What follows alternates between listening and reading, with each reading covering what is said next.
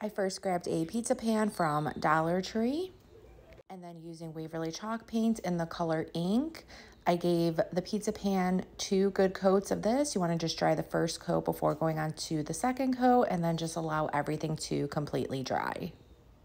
And once that was dry, I grabbed some of this school glue. I just got this from Dollar Tree.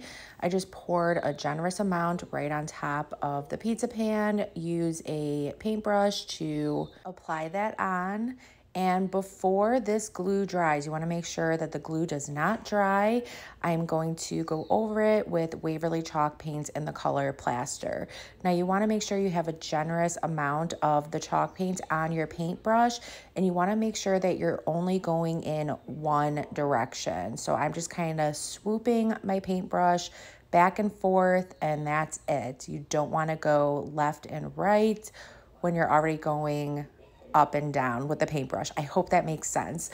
But once the paint starts to dry, you're going to start to see that crackle effect just form right before your eyes. It's so cool.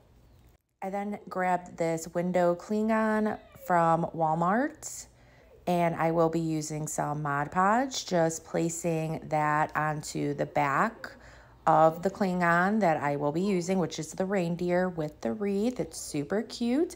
So you want to just make sure you have a nice even coat. Make sure the Mod Podge is evenly distributed onto the back of that Klingon, and then just place that right onto the pizza pan using my hands to make sure it is completely adhered and smoothed down, no air bubbles, and then just using my blow dryer to make sure that Mod Podge is completely dry underneath. I then grabbed these evergreen pieces off of Amazon. I'm just placing 2 of them together, just kind of fluffing them out as I go, and then lying down another 2 right next to it, and then just using a zip tie to hold those together. That just ensures that it is a nice strong hold. And then go ahead and grab that pizza pan, and then just find a good placement for those evergreen on the bottom of that pizza pan. And I will be using this Dollar Tree adhesive glue. It's a great substitute for E6000. You could find that at Dollar Tree with a mixture of hot glue, and just holding those evergreen down until that glue completely adheres for about 10 or 15 minutes. I then made a bow off of my Easy Bow Maker, just glued that down as well. I then grabbed these beads off of Amazon. These are so cute. And I just started putting those right on to some jute string to create a garland. And once I had those all put on to my string, I went ahead and just hot glued that to the back side of the pizza pan.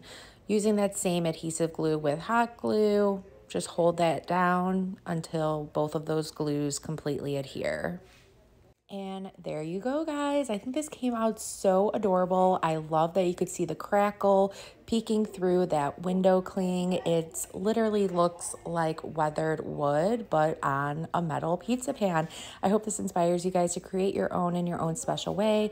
If it did, please be sure to sprinkle the love. Thank you so much, and I hope you all have a good rest of your day. Thanks. Bye.